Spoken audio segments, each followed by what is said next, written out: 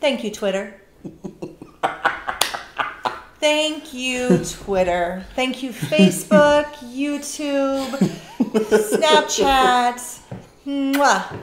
I love you. Welcome to part 2. We're so glad you joined us back. Sure are. We've got a great episode coming your way. Lots more to still unfold and talk about the end of 2020 and the amazing, crazy things from 2021. So we want to welcome you to the Lionheart Institute podcast. For this episode, part 1 was a doozy. It was. It Good was times. lots of fun. I'm Richard Thomas. And I'm Tiffany Thomas. And welcome to part 2. Thank you, Twitter. Thank you, Twitter. Thank you, Facebook, YouTube, Snapchat. Mwah. I love you. They began the process. I have to say, I don't think I've ever been filled with more delight at seeing Trump's Twitter accounts canceled. No. I mean, it was beautiful. For a long time growing up, I lived next door to a horrible neighbor. They were actually great neighbors. I loved them. Yeah. But they had a dog that barked non-stop. And so every time I saw them, an anger actually came over me because the dog would not stop barking. And they actually would say to me, my dog has freedom of speech. Oh, right? my gosh. And there's a lot of people that say, we have robbed him of his First Amendment right. Yes, freedom of speech. Yes. So many people went crazy over this. Crazy talking about how we are giving up our amendments. They're being taken away from us, and our freedom of speech right is being abused and taken away. Okay, to clarify, because apparently there's confusion, right? There's people that are genuinely confused. Our amendment right to freedom of speech is based on government control. Right. Okay? Social media is not controlled by the government. Social media have their own policies, their own rules and regulations, their own community guidelines that are meant to be followed. And those meant to be followed because they believe it's going to be the most profitable. Right. And it's going to be the most accurate presentation of the business model that they want to present to the general public that invests in their company. And so when the general public is being lied to and it's not beneficial to the business model, you shut it off. Well, I mean, look, the truth is they allowed Trump to spread lies for way too long, and they knew it. And when he incited an insurrection and a riot against our Capitol to overturn democracy, they realized, oh shit, I think we let it go a little too far. And they're about to sue us. Yeah, we might be in trouble for this. Right. So they were completely within their rights to close down the accounts. I believe Rudy Giuliani had accounts closed down. Multiple QAnon supporters had accounts closed down. And they just went down the list and started knocking them all off. And I know people were furious. Sure. I know there's another app, was it Parler? Yes, that emerged out of it. That got shut down as well, and people were furious about that. But let me tell you something. If you haven't had a chance to really research Parler and what took place on that app, let me tell you something. It was disgusting.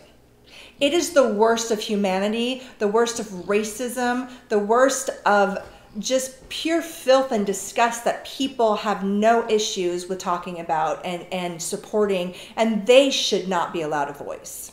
Period. When you are preaching hate, tell it, girl, and you are preaching racism, I'm sorry. So for those of you who think, oh, it was wrong that they got taken down, I'm sorry, you're wrong for supporting such a thing against humanity. Well, tell the truth, shame the devil. That's what they say around my neighborhood. Right? So look, I'm sorry, but I found joy. I'm not going to lie. I found joy in Trump being silenced. It was kind of like they took that beautiful little doggy and put it on a ranch.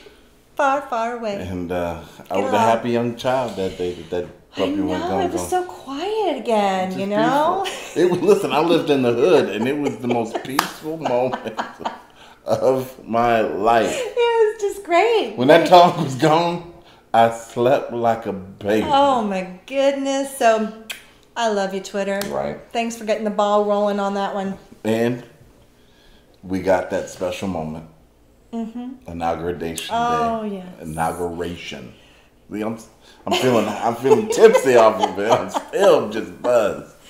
Oh my gosh, Inauguration Day. A day that I think I will say myself and millions of people felt like was never going to come. Yeah. And there's a lot of people who have literally attacked me. Trying to get me to give them reasons So I voted true. for Biden. Oh yeah. Reasons that I thought the Harris ticket was so strong and so good. They were not satisfied with anti-Trump. They wanted to know why pro-Biden.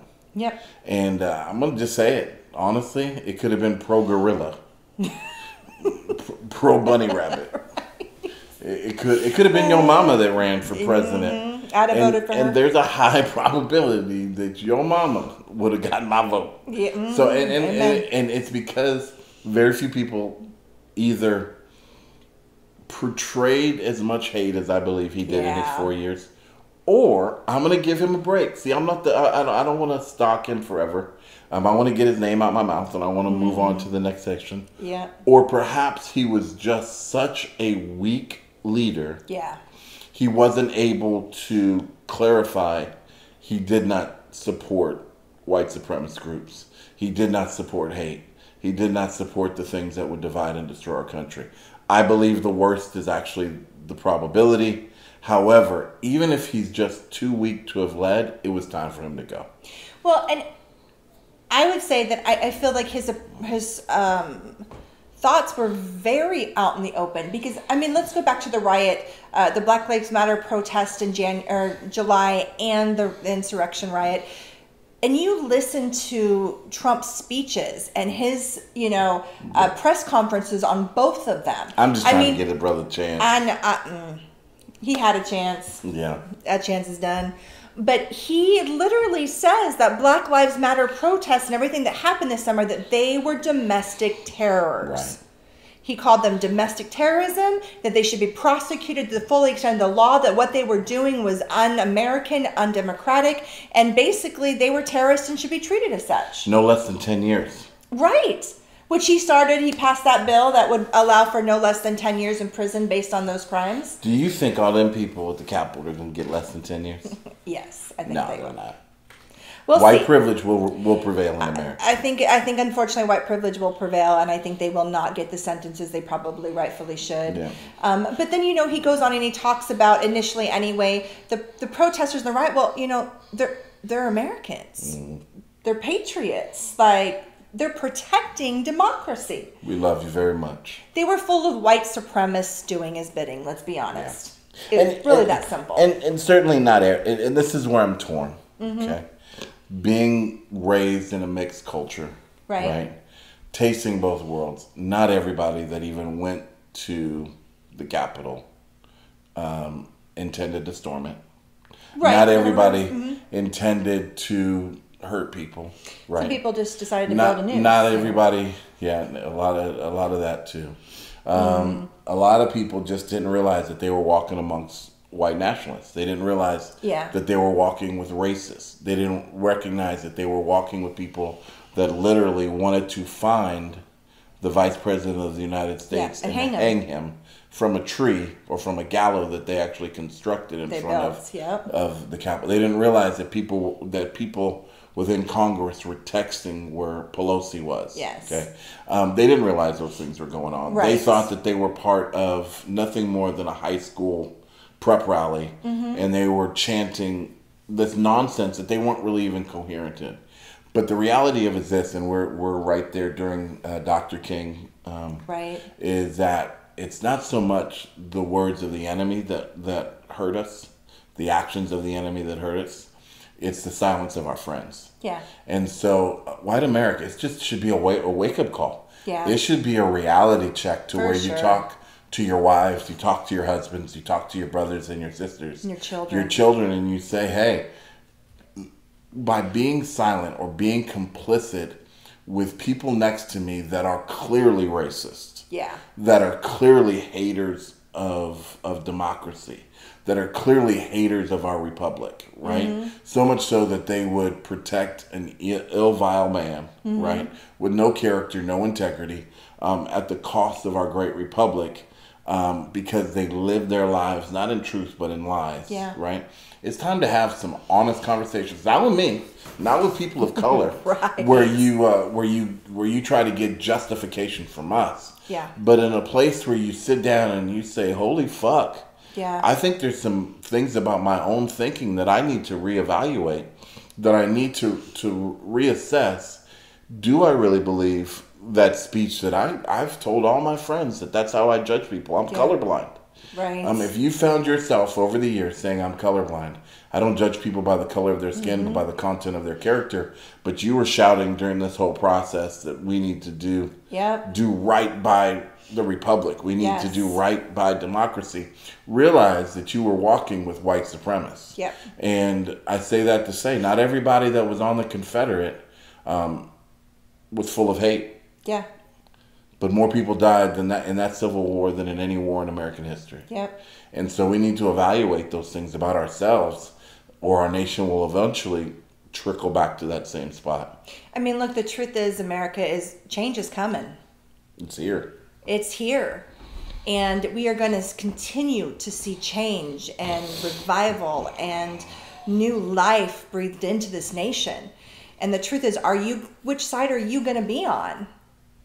We have been comfortable for way too long, white America. We have rested in white privilege, whether you want to acknowledge it or not, but we have benefited from it greatly. And that time is coming to an end. Yes. Because all people deserve privilege. All people deserve to be treated as human beings. To be respected. And as equals, and to be able to have the same opportunities and choices as everybody else. So I encourage you, if you have been caught in that comfortable bubble, I suggest you start opening your eyes and asking some questions and having those tough conversations, or it's going to be quite a shocker for you when change smacks you in the face. I don't know which show it was I was watching. I don't think it was actually even the show I was watching, but it actually brought a tear to my eyes, because there's a lot of people that walk around and they truly believe that our world is just based on the choices that you make. Right. Mm-hmm. And a person was arguing, there's no difference between you and I just made good choices. Right. And man, it hit me like a brick in the face, because I thought, you know what? I've made good choices. I've made good choices to go to a great university. I made good choices to follow the instructors at my workplace. I made choices to be humble. But then the back part of her statement, I think it was a her, was this. Her response was so full of power. Yeah, it was. It was, you didn't make good choices. Yeah. You had good choices. Yep. Big difference. And it's a huge difference. Yeah. Right? Because so many of us are presented with a world where we have few choices. Yep. And so I know you're saying that life is what we make of it, and it is. Okay? It can be. And a lot of our channel is dedicated to mindset. Yeah. And leading your families and making sure that you're a voice of good in your community, and making sure that you're following good principles and doing things that are going to give you the best opportunity to go from humble beginnings to as big as you want to grow in your life. And I believe that there isn't a dream that you can't achieve in your life if you set your mind to it and you're aware of the obstacles that are in front of you and how to negotiate it. But how to negotiate it, how to get around them, you have to get a little bit of luck. Yeah. And you have to get wisdom on how to negotiate those obstacles. And so it's not just so much about being in a place where you make good choices, but it's putting yourself in a position where you have good choices to make. Right. And America, let's be honest, it is our responsibility to create those one for another. Absolutely. And, I think one of the best choices we've made as Americans is Biden and Harris. I really do believe that. And I don't know about you out there, but I know watching the first female vice president being sworn into office, excuse me, and not just the first female, but the first woman of color to be sworn in as vice president of the United States of America was one of the most amazing moments in my life. And I know that I sat there. I'm fairly speechless to it. It had such an impact on me. I just bawled. Yeah. I mean, I couldn't watch it and not cry. And I watched it so many times throughout the day. Everybody posting the clips on Facebook and social media. And every time I saw it, like tears would just run down my face. And our 2-year-old little girl, she came up and she crawled in my lap as I was watching this. And she said, "Mama, okay? Mama, okay?" And she starts wiping the tears from my face. And I said, "Yeah, baby girl, Mama's okay." And she's watching this TV. And I said, "You see her?" I said, "You see that beautiful lady up there?" I said, "Someday that can be you." And she looked at her and she looked at me. I said, "You can be president someday, baby girl." And she says, "Oh, me? President? Oh, yay!" And she put her little hands up in the air and she's just jumping up and down. Me, president, you know. And it was a beautiful moment that I got to share with my baby girl, because she is a beautiful mixed little girl. And finally, there's somebody up there that all these beautiful young black girls can look at and say, "She looks like me." Yeah. And finally, for the first time, truly believe that there is hope, that they can be there someday, that they can truly be anything they want, and they can run this country someday. Because now they have somebody to look at who looks like them. And they can look at her and just be like, wow, I could be that someday. And that was, for me, that was just such a beautiful moment to just take in, and just how hard women have fought. Yeah. How hard women of color have fought. And to have both of that in one woman take the vice presidency was just beautiful. It was. It truly was. And I know I felt a lot of anger follow too from people talking about her, and disgust. Right. People talking about our vice presidents, how, well, she won't be a role model for my daughter. I would never want her to be a role model. And just all this hate. And, oh, she only got there because she was black and blah, blah, blah, blah. Oh, man, sure. I was just so angry. My favorite one, and it's a little bit vulgar, it's a little bit lewd, but that she slept her way to the top. Mm-hmm. And all I could think about was if this woman slept her way to the top, just imagine how much she is going to be able to accomplish now that the world is wide awake to who she is. Amen to that. And of course, I don't believe she slept her way to the Not top at all. and so forth. That's a whole different video. Yeah. But I thought to myself, what a remarkable woman. Yeah. Who overcame so many obstacles, Yeah. climbed through so many hoops, fought the very person that she's now on the ticket with as the vice president because of her passion for justice, called him out, now is holding him accountable to the things that he said. And I believe she will. I believe that she will stand just and she will stand firm in what Biden has, what she's already helped him shed his old wineskin. Yeah, right? For sure. I mean, there's some things about his past that are I don't know if the word is irreprehensible. Is that a right word? But it's definitely disgusting. It's things that make your heart go, man, that grieves me. But he is a man, when I listened to him at that inauguration, take responsibility for where he was at. Yes. Take responsibility. I've heard him over the years for the wrong decisions he made, trying to do good things, but seeing how it backfired. Yeah. Seeing how hard he and Obama fought to make those issues right. Right. And how honest he was. I mean, have you ever heard a president be so honest to say, "I owe you, Black America. Thank you. Thank you." And he's the first president to openly, outside of Obama, of course, but the first white president to openly acknowledge systemic racism. Well, I think he even went a step further. He said that on Inauguration Day. Yeah. So I think he even went a step further than Obama, and I say that with high respect for what I believe is one of the greatest presidents. Right. At least in our lifetime. My lifetime has been short, though. I'm a young man, right? But to see that inauguration. Yeah, it was beautiful. It just... See them dancing. The way that we would dance. Right. Well, and we were just talking about this too, how several days, after the inauguration, it felt peaceful. Like, even on social media, even though there's still a little hate going on about our president, vice president currently, I noticed a sense of quiet. It was quiet. And it felt peaceful. And I think for the first time in a really long time, people were not overwhelmed by so much hate on social media and all the violence and all the racism. They could just soak in the moment of feeling true hope that we can unite this nation. Yeah. That we can bring about true change in this country, and that we can somehow put aside the differences that we had over the last 4 years and the division that was brought in by the president, and heal this country. And you've got a bunch of people saying, y'all didn't give us no unity, no respect. Listen, I'm not begging none of y'all to be friends with me. That's not what I'm doing. Not at all. I'm saying that our approach should be different, that we should give opportunities to say, hey, I messed up, to re-reflect, right?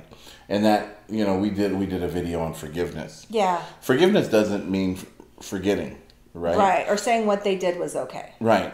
Or just letting them kind of get away with it. The people didn't actually have Trump signs in their yard, and that was our neighbors, right? Yeah. Trump signs in their yards, and they acted like this was a high school basketball game, and we were going my team versus your team, and your team happened to be throwing eggs at my team and calling me dog and trying to take my integrity from, not my integrity, but my value from me, right?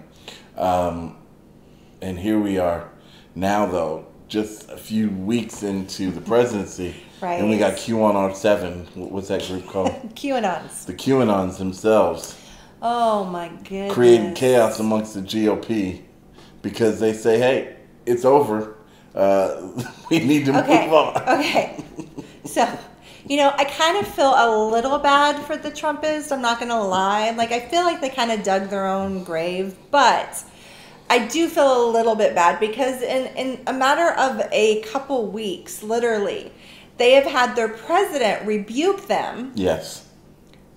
For their actions, turn his back completely on them for their actions in the Capitol.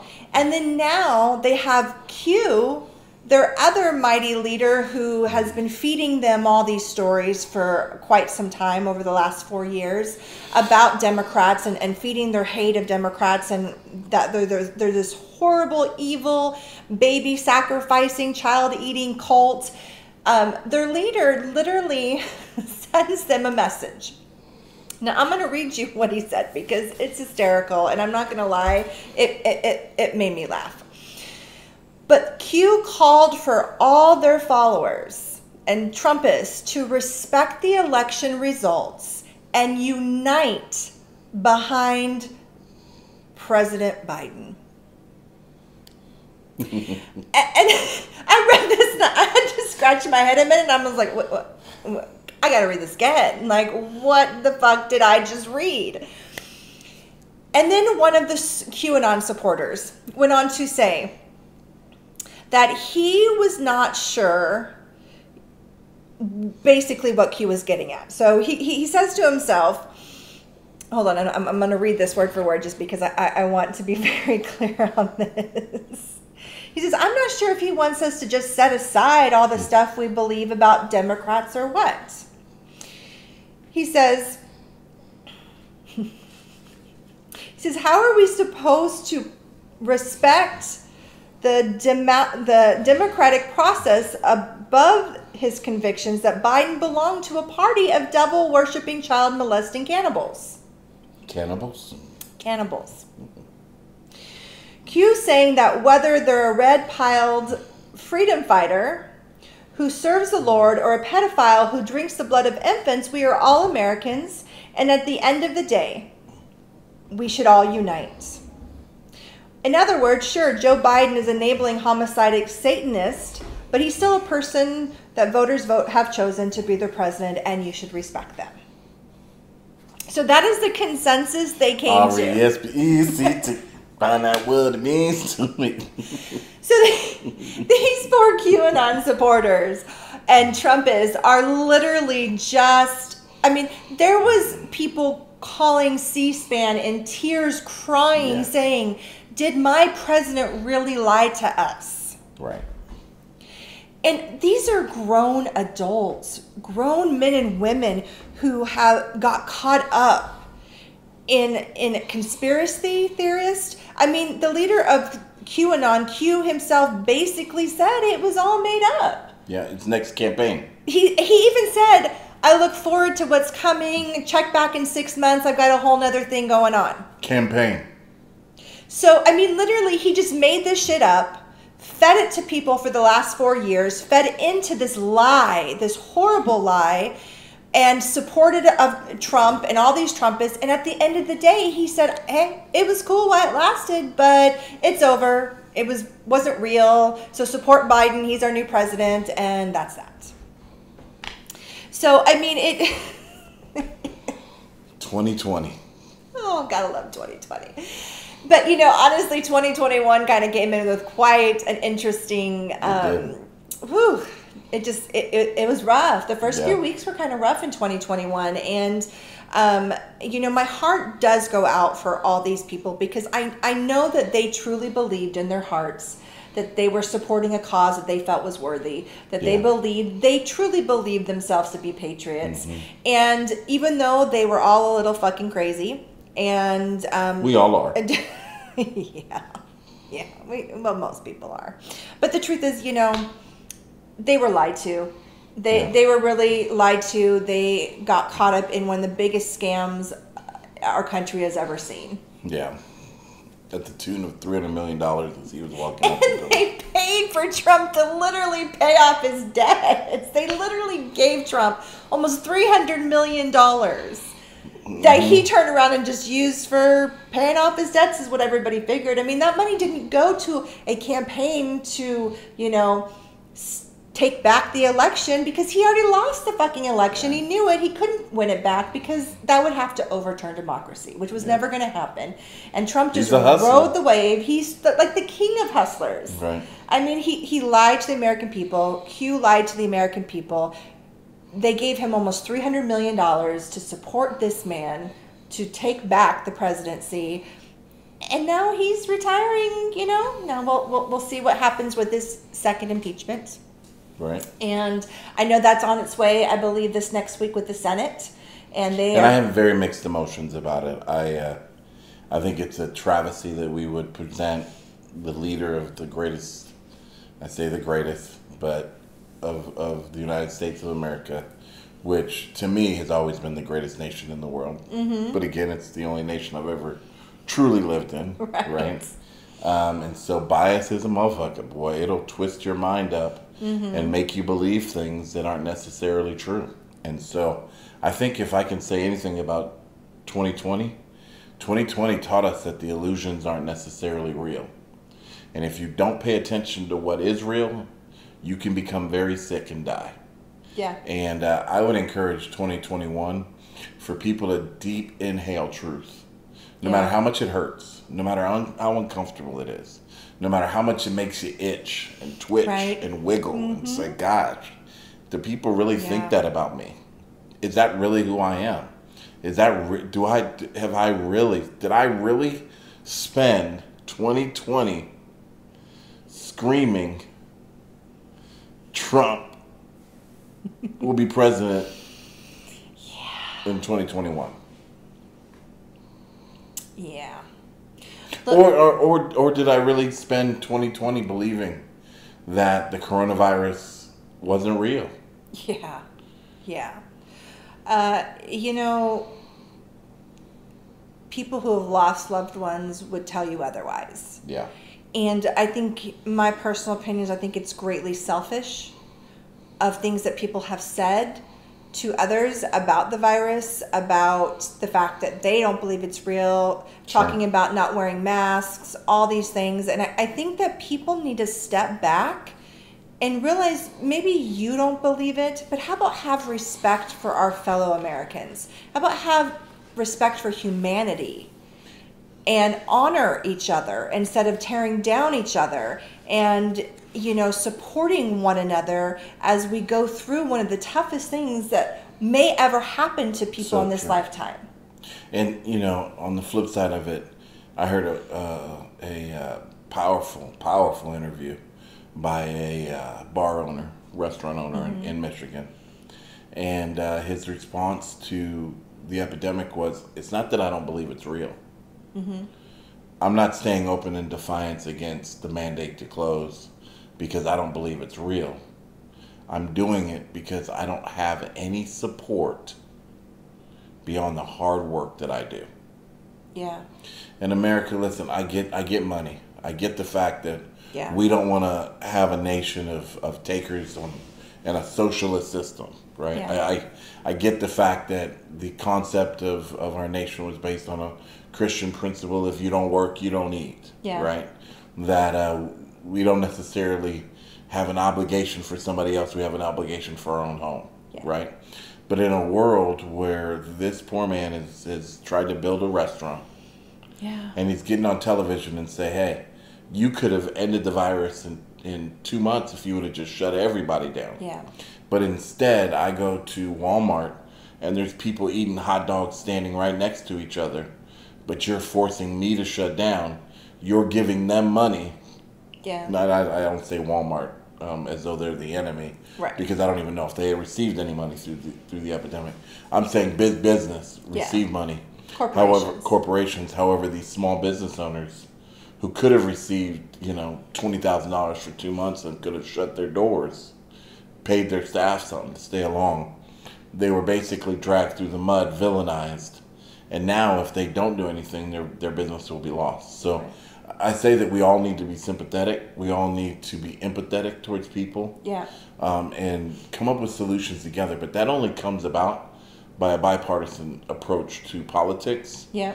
And getting over ourselves, right? Yeah. Because it's very difficult for people that are slanted from one view to see the other side. But when we come together and we have honest dialogue, and we make the facts, we have a great chance, Lionheart Institute. And I believe that there's great things for your future in accepting the realities that are in front of us. And that's not to say not to live without faith. That's not to say don't live with hope. I think the greatest of these is love, and we should all live with a great degree of love, a great degree of hope for the future, and an abandoned faith that everything's going to work out. But in that optimism, right, we can't become so one-sided that we can't hear the truth of our brothers. I mean, look, if you have no problem with dress codes at restaurants, if you have no problem taking clear bags into sports games, then shut the fuck up and put a mask on. I mean, I don't know what else to say, because if you have no issue with these things, right? These are rules, policies, and you don't have a problem with them, but you have a problem with wearing a mask to save human lives, you are the problem. So, just getting that out of the way. But look, no, seriously, people, it is not that difficult. I know there's medical conditions. Some people struggle. Look, I struggled wearing a mask in the beginning. My anxiety went through the roof. I had horrible anxiety attacks when I had to wear masks for a long time, and it was not fun. I hyperventilate still at times. Yeah. It's rough. I mean, nobody's denying that it's not pleasant, but watching somebody you love is not pleasant. Watching someone you love die is not pleasant, and it's not something anybody wants to experience. And in 2021, I would really love to see humanity and the love for brothers and our sisters rise up together and rebuild this nation. So good. But the only way we're going to do that is to care about the person standing next to you, the person standing 6 feet away from you in a grocery store line. The only way we're going to fix this is to care about that person, whether I know them or not. Have respect for each other and value human life, because that is what this is about. It is about valuing human life and trying to help prevent hundreds of thousands of more people dying that don't need to die. And maybe somehow through all this, we can get a handle on this pandemic and get back to life, get back to living, get back to feeling alive again. Partying like a rock star. Party. I'm ready to get my groove on. Come on. America, we love you. World, we love you. Yeah. And we believe that this is going to be a great season if we make good choices. Yeah. Right? For sure. And the choice that is in front of you is a good choice. Mm-hmm. This channel is a good choice for you. It is. And we hope that you will subscribe. Yep. We hope that you'll encourage your friends to watch and subscribe. That's really how we survive, is that we grow steadily and consistently through our subscription base. Yeah. And we are excited to be able to present messages of faith, hope, and love that we would encourage people. We hope this is encouraging to you. If there's a topic you want us to hit, make sure you either DM us if they say drop into my DM, slide into my DM.